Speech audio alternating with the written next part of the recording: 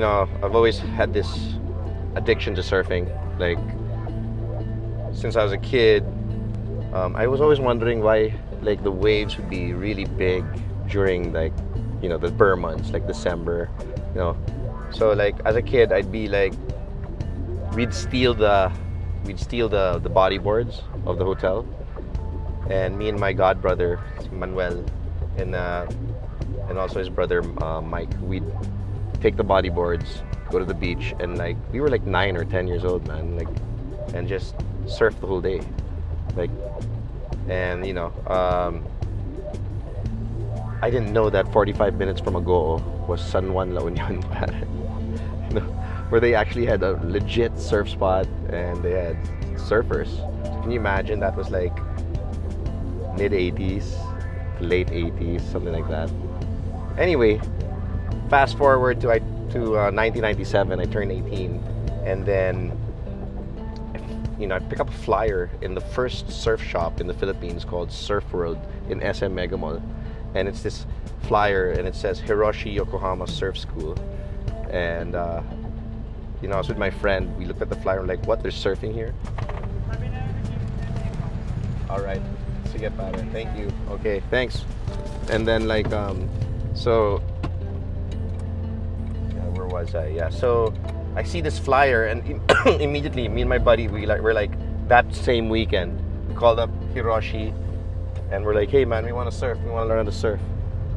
From that moment, bro, like, from riding the first wave on a real surfboard, like, I was hooked. You know, same old story, it's so cliche, but yeah, I'm one of those guys who got addicted to surfing.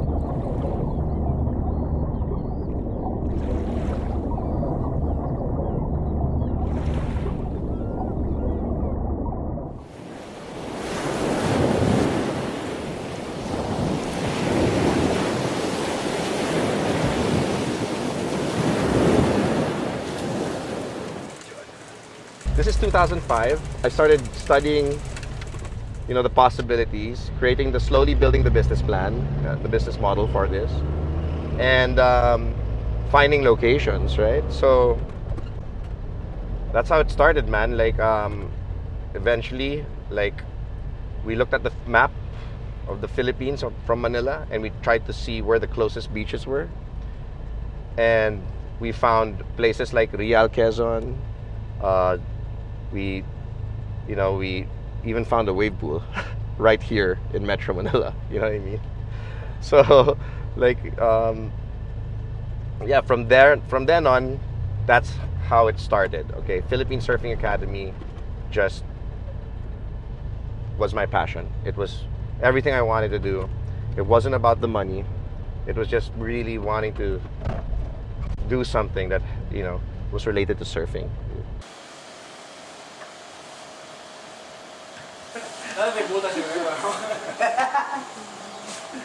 Tara, ano? Tay.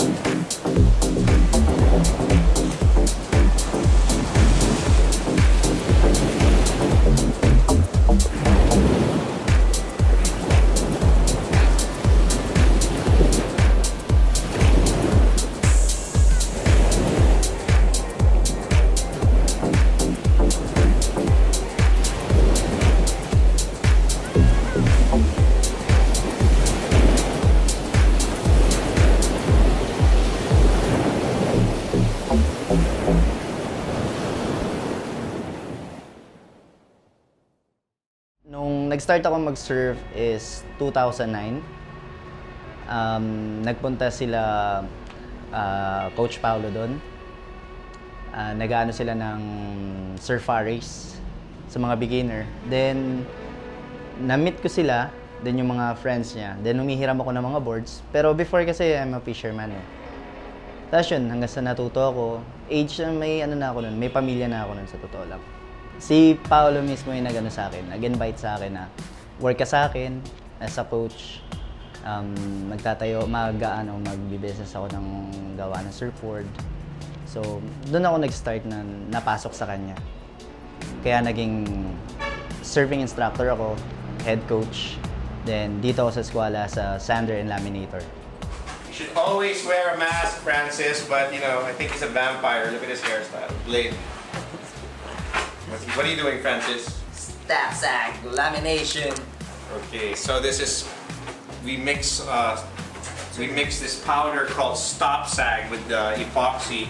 So right after the blank comes out, fresh from the shaping room, we have to seal it. We gotta seal the foam because it's, you know, these are all foam beads that expanded into this sort of like this block which we shaped. So if you look closely, you can really see all the beads. And right now, the first step is to seal this with a mixture of epoxy and this powder called stop sag. So that keeps any air from coming out. So when I started, you know, I had to hire surf instructors from different surf spots. You know, well, at first it was just me, diba? And then as we evolved, we started hiring more coaches. And one of my coaches was from Siargao. Fast forward to 2010, when my surf coach told me, "Hey man, you know, I know how to shape." That's when we decided, let's give this a shot. Like, why not? Why not, right? So I remember getting the first block of foam, cutting the first blanks, and I remember he didn't even have a template, and he just shaped this like 8-0. This 8-0 mini mount, and it was so nice. And then I remember coming up with the name Squala. Actually, Squala is a term, it's basically like slang for power slide in a car. Like when you drive really fast and then you hit a turn and you just yank the handbrake and it just does this like 90 degrees power slide, right? So that's what they call it, Squala.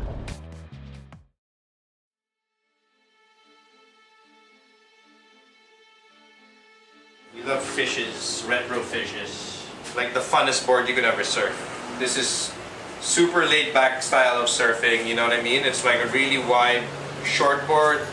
It's got a lot of room for error. So it's not really going to demand too much on like technical surfing wise. It's not going to really demand too much.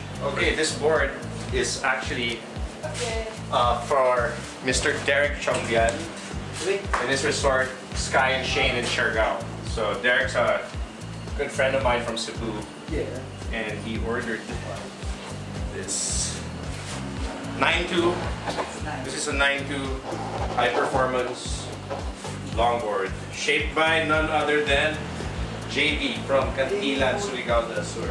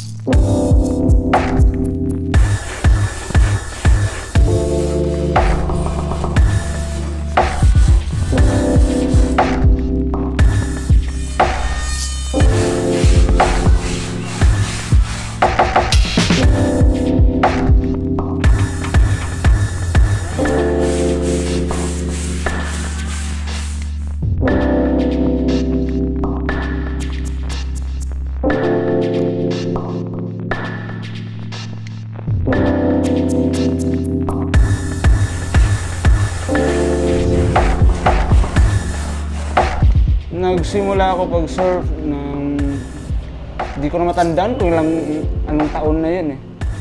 Pero sobrang tagal na. Pero nag-start ako nun, yung isang nagturo sa akin na matanda, na foreigner din, Richard Matius. Siya yung nagturo sa akin mag-surf. Siya nagturo sa akin paano mag-sanding ng board. Hanggang sa natuto ako, napadpad ako dito. Pinakaunang trabaho ko dito, glasser. Glasser, sanding, yun lang talaga ang trabaho ko. Hindi ako si-shape. Nung wala na yung shaper namin, yun, nag-umpisa na ako mag-shape dito. Sa akin lang, mas maganda kung yung customized tapos dito bibili. Kasi pag once na sinasabi mong customized, sarili mong board yan eh. Sarili mong sukat, sarili mong gustong board. Yun. Hindi naman lahat ng board pwede mong gamitin eh. May saktong sukat talaga para sa gagamit ng board. Sobrang sarap sa akin. Lalong-lalo na kung na-enjoy nung mismong may-ari yung board na gawa ko. Talagang, kumbaga sa akin lang sobrang gaan, sobrang blessed na na-appreciate niya yung board na ginawa ko.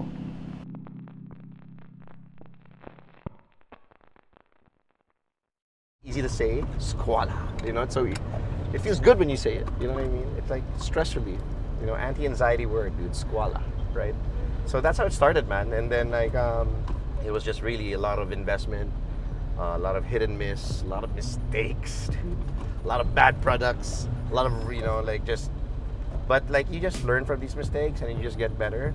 And what's nice is the synergy that you build with like your team, like these guys who work for you. I mean, it's amazing. Like these guys were fishermen before and they live very simple lives. Now they have jobs. They're getting paid more than minimum wage and they're doing what they love too, which is shaping surfboards, making surfboards, teaching people how to surf. So, you know, it's just, I think that's what really is the driving force for me now. It became more than just coming up with a cool brand and, you know, living my passion. It became like, wow, it became a bigger responsibility now. The company's there not just for my satisfaction, but it feeds families. You know, these guys have families. You know, it's like a brotherhood with my guys, with my crew. And it's pretty cool. Like, you know, surfing is actually not like any other business. It's different. It's like you're passionate about something, you don't do it for the money, so it becomes very personal. And you know, you get to meet families, you get to, you know, you treat them like family too. So it's really a different vibe running this business. But that's what makes it really special, because all of a sudden it's no longer work. It's like, this is what we do, this is our purpose. It's purpose driven, you know what I mean? It's like, this is what we're here for, this is what we live for. And I love it. I love the fact that we can create something by hand and put so much soul and heart into a material object that it no longer is just a material object. You know, this is like the source of stoke for someone, you know. And it's just, that's the most rewarding feeling I'd say would be like, you know, when a client gets their board and they use it for the first time and they get stoked on it and like they message us like, dude, thank you so much for this. You know, it's not like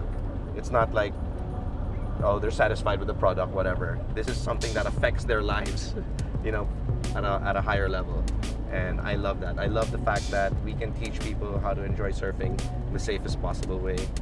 And I love the fact that we can provide them with the equipment to achieve this stoke, you know.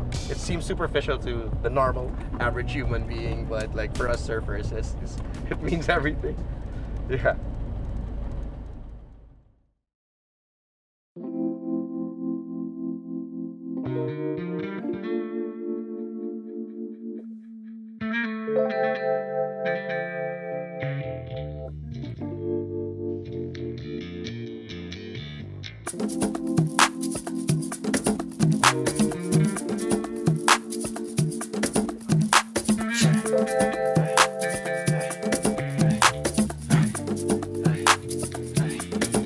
All I need.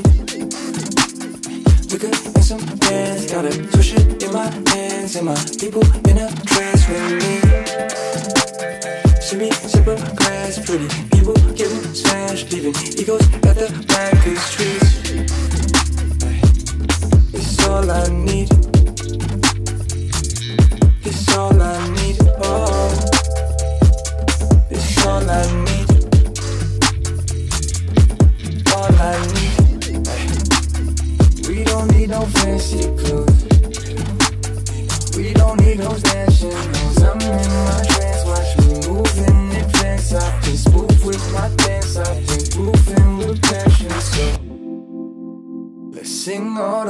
classic songs.